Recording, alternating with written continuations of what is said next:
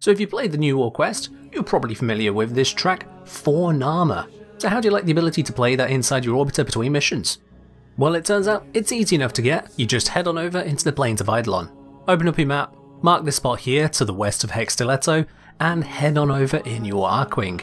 It's a very short journey from the entrance from Cetus. Once you get over here, look for this big arch. Underneath it, you'll find the somachord.